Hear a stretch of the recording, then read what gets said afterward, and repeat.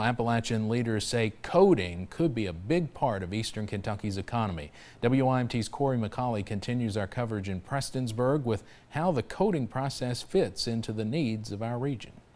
Inside the Big Sandy Community and Technical College Mayo campus, 50 students type, design, and write code for multiple soon-to-be apps.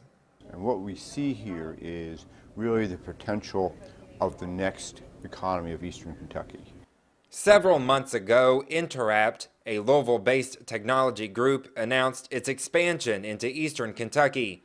The Appalachian Regional Commission donated more than $2 million to help start the new facility. Thursday, members of the ARC got to see the work they helped fund. This is the most exciting $2.8 million ARC has invested in a number of years. With such an investment in coding, many may be wondering what coding is. Coding is taking data structures, conditional logic, and putting it together to deliver functionality on your iPhone or your Android device. At the Mayo campus, students are halfway through a 32-week training program. Directors say the job is addicting but hard work.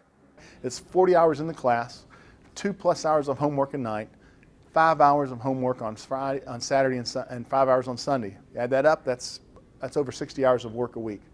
Leaders say this next workforce generation is critical to moving the region forward.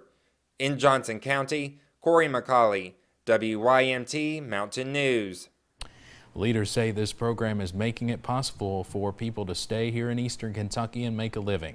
Program directors will begin taking applications for the second class in January.